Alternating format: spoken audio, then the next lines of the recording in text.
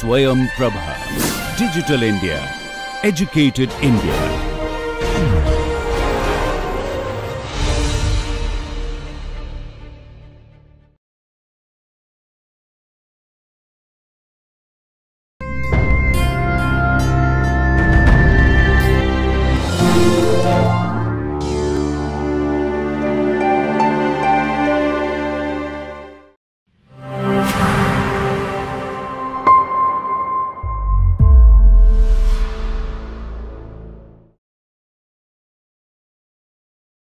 Hello everyone, welcome back to this lecture series on spatial statistics and spatial econometrics.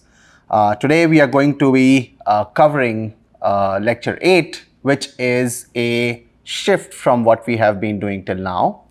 So in the previous lecture or a couple of lectures, we have studied this idea of entropy and how do we interpret the entropy of a random process to a spatially delineated random function space, right? So today we are going to sort of move slightly away from that, that topic, and we are going to look at spatial autocorrelation and its consequence for estimation of sample mean. So the first entity of discussion today is this idea of spatial autocorrelation. So what is spatial autocorrelation? Spatial autocorrelation is a measure of dependence among random variables in space. Okay, so till now we have talked about something like a distance. We have talked about spatial dependence with examples, right?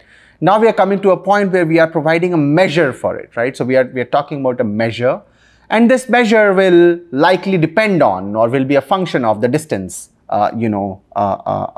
between random variables in space. Of course, spatial autocorrelation is what binds random variables in space and ultimately lends them to become a random function, right? We said that random function is nothing but a collection of random variables which are jointly distributed. Now, spatial autocorrelation provides a specific mechanism for jointedness in the distribution of random variables in space, right? So to make our understanding slightly more clear, we can sort of take a small example, right? We can say, let's say we have random variable realizations for 3 locations in space. 3 locations in space are given as S1, S2, and S3. Okay, now the random variable that is realized, let's say it's given by Z. So ZS1 is the random variable realization at location S1, ZS2 is realization on location S2, and ZS3 is similarly realization on S3.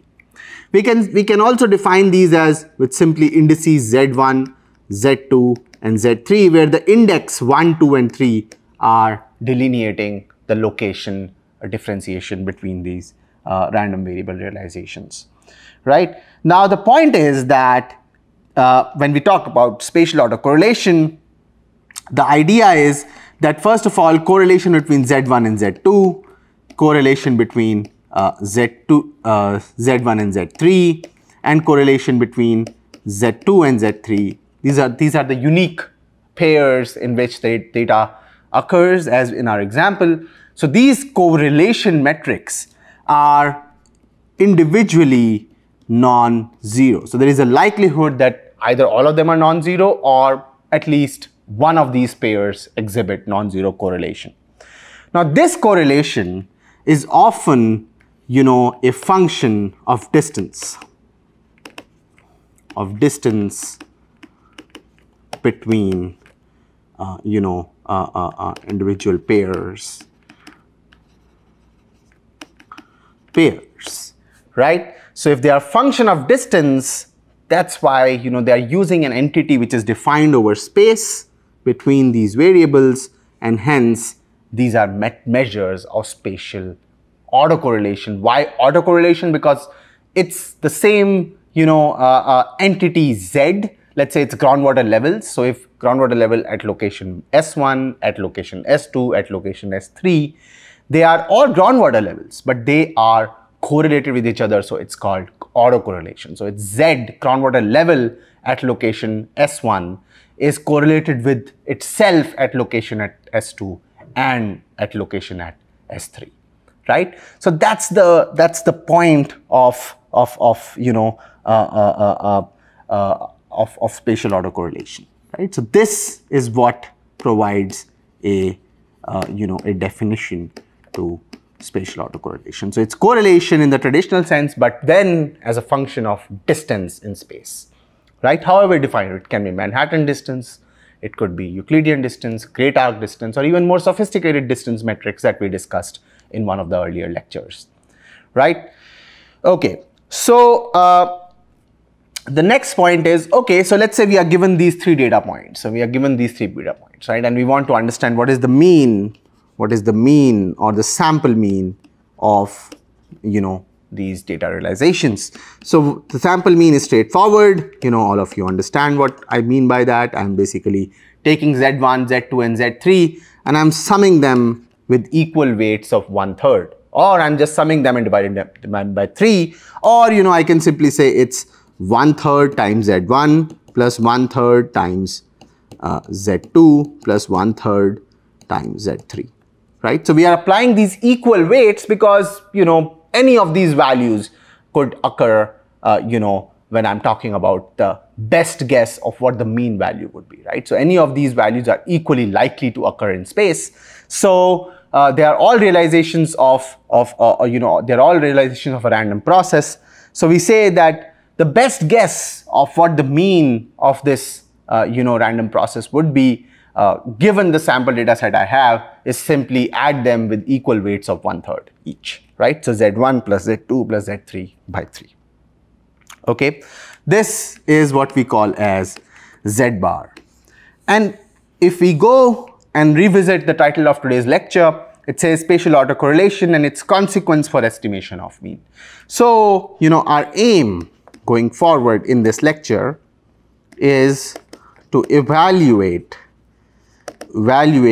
the role of spatial autocorrelation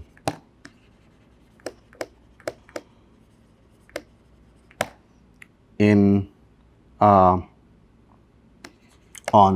Z bar. Spatial autocorrelation is nothing but non-zero correlation among random variables in space, right?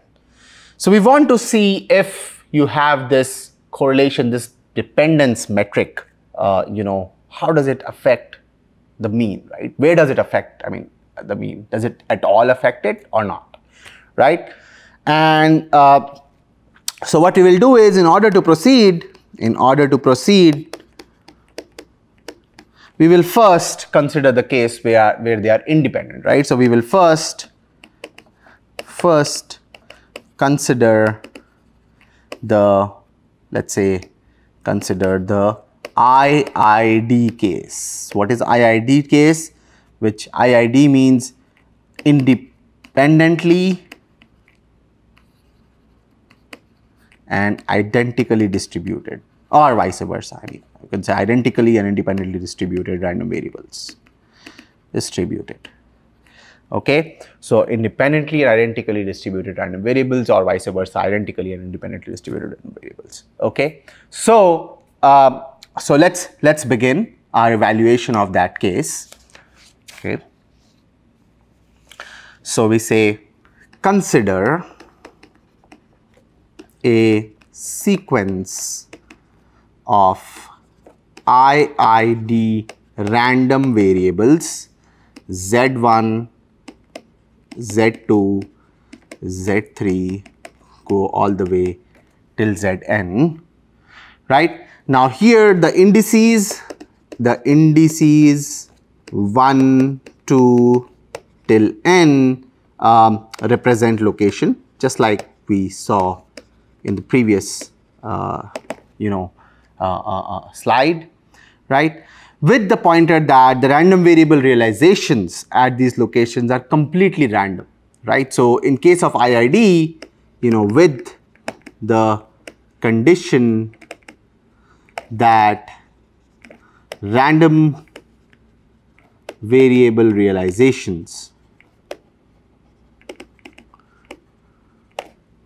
at these locations are completely random.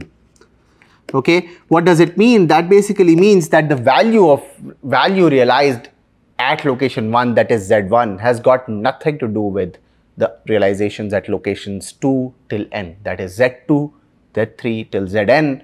Whatever those values or realizations are, they have no bearing on what we realize on location 1, that is the value Z1. Similarly, what we realize on location n, that is Zn, has had no bearing from what we had realized on location 1, that is Z1 or Z2 or Z3 all the way till Zn minus 1, right? So that would mean that they are completely random, that there is no relationship or dependence spatially or otherwise, right? So we can say that is no relation or dependence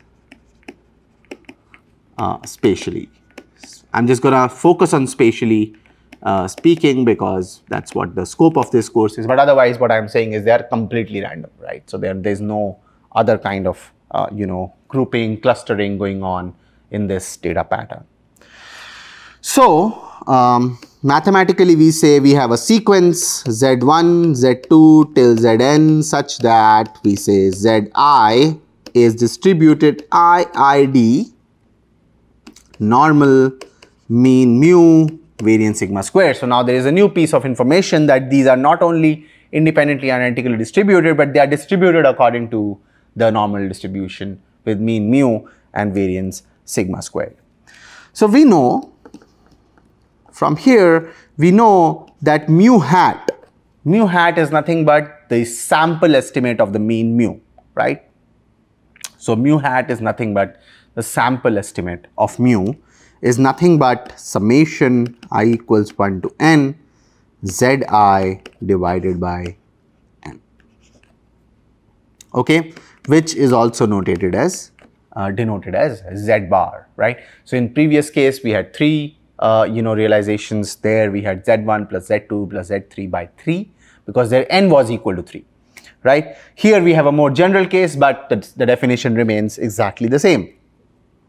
We also know that sigma hat squared, which is the sample variance representative of sigma squared, which is the distribution population variance, is equal to summation I equals 1 to n Zi minus Z bar the whole square divided by n minus 1. Okay. Now, I want you to sort of ask yourselves or try and answer in the next 30 seconds where does this minus 1 come from in the denominator. Okay. So I'm asking why minus 1 in the denominator. Okay. So to be able to understand why do we have minus 1 in the denominator, well, we must recall the concept of degrees of freedom. What is the concept of degrees of freedom? Well, the degrees of freedom provide us an understanding or a measure of the net variation in data that we are using to define sigma hat squared. Okay. Now, when we define sigma hat squared, we are indeed summing n entities, right? So we are summing n entities, right? N entities which are distinct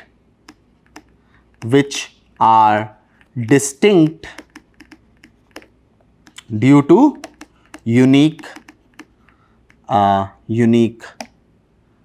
sorry about that, spelling mistake, okay, unique ZIs, right? Now the point is, but we are also using Z bar, but, okay, so we have unique Zi, so we have Z1 which is different from Z2, which is different from Z3, which is different from Z4, all the way through Zn. Note that they can be similar values as far as realization. It is possible that, when they are realized as random entities, it so happens randomly that Z1 is exactly equal to Z5. But they are still distinct entities. They are drawn at distinct locations. They are drawn independently. They are drawn identically. So they are distinct entities, right? So they are not supposed to be same if they appear to be randomly same numbers, right? So the sequence can have same values at different locations, but they are still distinct entities by the virtue of a location and the fact that they have been independently drawn, at that location. So we are summing n entities in the numerator which are distinct due to these unique Zi's, right, indexed by location I. But we also use Z bar in the definition. And if you realize, Z bar is nothing but a function of n Zi's, right? So here is Z bar, and it is a function of n Zi's. So if Z bar is a function of, these Zi's, what it really means is that you can give me any n minus 1 Zi's and I will back out the nth Zi, right? Because I know Z bar in the definition of sigma hat squared, right? You can give me Z1 till Zn minus 1 and Z bar and I will back out Zn. Or you can give me Z1 to Zn minus 2 and Zn and not give me Zn minus 1 and give me Z bar, I will back out Zn minus 2, the missing value. You can drop out any one, Zi in the sequence of Z1 to Zn and allow me to use Z bar, I can back out the remaining, Zi. So what happens is, due to this way that we have defined, sigma hat squared, where we use all Zi's, distinct Zi's, and we use Z bar, in the net, what we are saying is we are only exploiting the variation of, n minus 1 Zi's, right? We can live with just n minus 1 Zi's and Z bar. That is all the information that I need, right? So the net variation that is being derived from the given sample in order to calculate sigma hat squared really just comes from n minus 1 Zi values, right? So I'm going to just write here that 1 degree of freedom lost due to the use of Z bar in definition of sigma hat squared, right, which implies we are using the net variation in sample equivalent to n minus 1 distinct entities. Okay, so we are really just on the net variation is coming from n minus 1 entities, right? The net variation is coming from n minus 1 entities. This is really important, and you must go back and take a relook at the idea of degrees of freedom, right? But it's really important to realize that, there is a n minus 1, and why does this minus 1 appear? This concept will appear again and again in any statistics course, not just this one. So this knowledge is kind of general. Okay, so the next important issue is the variance of Z bar. So now, why do we have a variance of Z bar? Well, what is Z bar? So note that Z bar is nothing but a best guess of the mean mu from sample information, from what we know in the sample, right? So Z bar itself is a best guess, right? It is only a best guess of what the population mean mu is of mu given sample information, right? So when I'm given the sample, all I know is that, you know, we have entities z1 till zn. What would the sample mean be? Well, it could be equally likely that mu will appear to be any one of these entities, right? So what do we really do? We give each entity an equal weight. So we equally weigh each zi, that is with the weight 1 over n, and then we simply sum them, right? So we weigh each zi, we get zi by n, and we simply sum them and we get our z bar. That's our best guess. That's our expectation of what mu will be, right, given sample information. And that z bar is also a random variable. Okay, why? Well, it is composed of random variables zi till z1 till zn, right? So if you have z bar, which is just a linear function of n random variables, then of course it itself is a random variable. So z bar is also a random variable because it is a sum of n random variables, right? So it must also have a variance, just like random variable zi has a variance. Therefore, z bar should also have a variance. So therefore, z bar must also have a variance. So till now we have just resolved that z bar will have a variance. Now we will go next to the next step and ask what is that variance value. So we'll now next what we will do is we will derive this variance of z bar. So variance of z bar is nothing but variance of 1 over n summation I equals 1 to n zi. Now I will 1 over n, it's a constant, it will come out of the variance operator as 1 by n squared, and I have variance of z1 plus z2 plus z3 plus dot dot dot plus zn. Okay. Now in evaluating the variance of the sum of n random variables, let's recall that the variance of two random variables x, the sum of random variables x and y, that is variance of x plus y, is nothing but variance of x plus variance of y plus 2 covariance of x and y. Okay, so this is the covariance, this is the variance of sum of two random variables.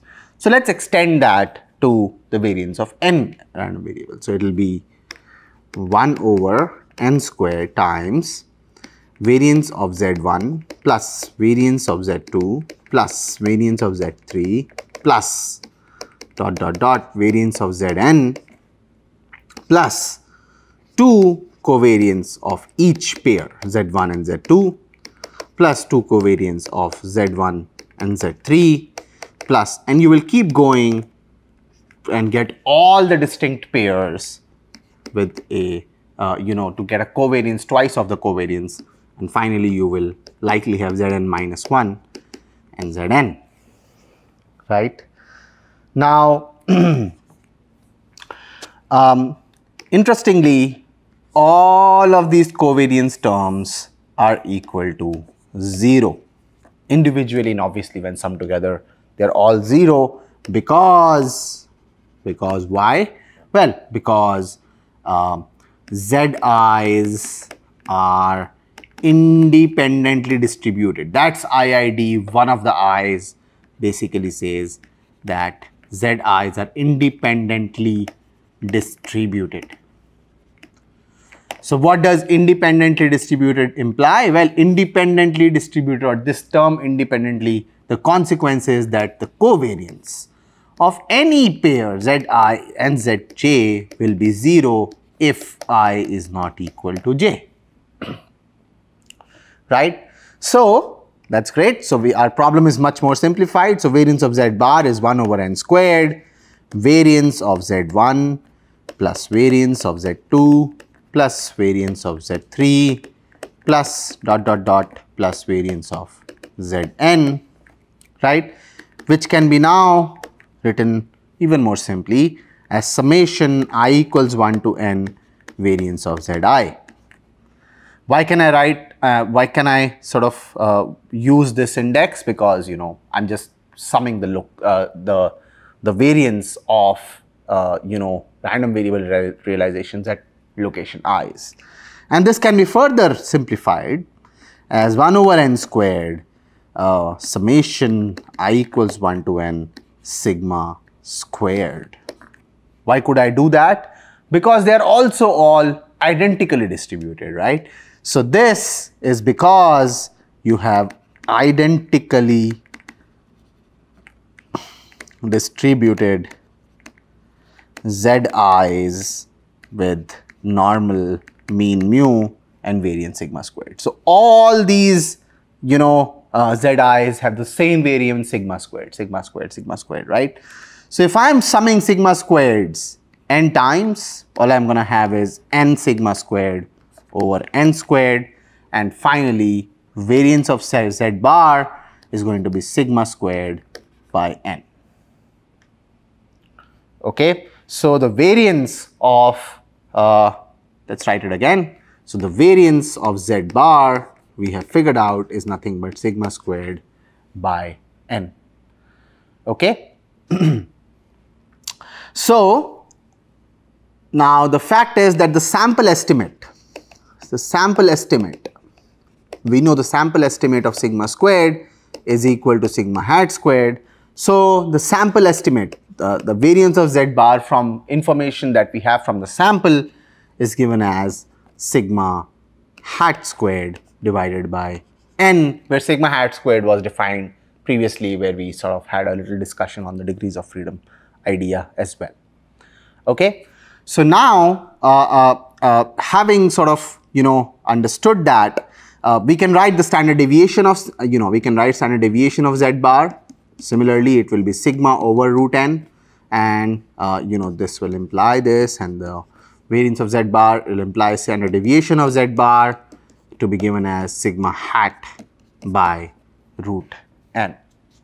Okay. So with that understanding, now we will move to the next step, which is called as the statistical variance. The statistical inference, not statistical variance. I'm sorry about that. So we have the next topic being statistical inference. So the idea is that, you know, we are trying to get at the sample, you know, estimates of mu and sample estimate of, you know, sigma squared. Now the sample estimate of mu, which is z bar, itself is a random variable. So it's going to be, it's our best guess, but there can be some error, right? There can be some error. The idea is that I have data which is all distributed according to the same identical distribution, which is normal with mean mu and, you know, variance sigma squared. Okay. Now you have data sequenced such that you, let's say you have Z10 here, you had Z1 here, Z3 here, you know, Z4 here, you had Z5 here, you had Z51 here, and Z6 here, and Z, you know, 8 here, and so on and so forth. So you basically have the sequence of values which are, you know, placed somewhere on the real number line. And the idea is that you have normal distribution with mean mu and, you know, variance sigma squared. So the best guess of mu that we have is the mean of these values, which is likely to be somewhere here, which is the value z bar. Now this z bar, as we said, is basically a best guess of all the different realizations of zi's that I have in my sample, right? The idea of z bar is that it can take any value with equal weight between in this set of z1 to zn, right? So the idea is that z bar itself is a representation of what we expect of the mean to be, right? And there could be some error. So we are aware, of a strategy to articulate this error or possibility of error in my best guess of mu, and the way I write it is that that we can say that that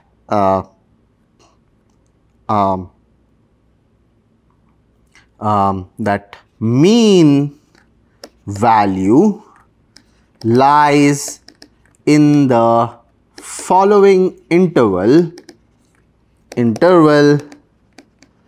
with 95% confidence. Okay, what is the idea of a 95% confidence? The idea is that, look, I mean, I'm going to give you a best guess based on what my sample information is, but it comes with some error. So I'm not going to restrict myself to just Z bar. I'm going to give you an interval within which you can understand the mean to lie in, right? So the Z bar value itself for a different random sample with the same distribution, understanding might have slightly different values, right? Depending on what sample information appears, but we can get a sense of what that value will be with 95% confidence. And we know, if you've studied basic statistics, you will recognize that you can write this value as Z bar minus 1.96 Z hat by root n and Z bar plus 1.96 sigma hat by root n. Okay, so what I'm saying is that, okay, this is the standard deviation. This is the standard deviation of Z bar. So what I do is I go from Z bar 1.96 sigma hat by root n on the left. I go the same distance on the right, and I say that Z bar is going to be lying in this interval with 95% probability. Okay, so now I do not provide you a point estimate, I provide you a interval estimate. Okay, so values that are outside of this bound. So let's say, you had a value Z10 and you ask, okay, do you think Z bar could be equal to Z10? You'd say, no, it's outside the 95%, confidence interval. So my guess is that Z bar will not be equal to Zn. So that's statistical inference. We are using the idea of errors to get at statistical inference. So this 1.96 times sigma hat by root n is called error in our best guess. Okay, and where does 1.96 come from? Well, you should there I will say recall the t statistic. Okay, the students t-test, the t-statistic, and I encourage you to go back and read about it if you want to understand where does 1.96 come from.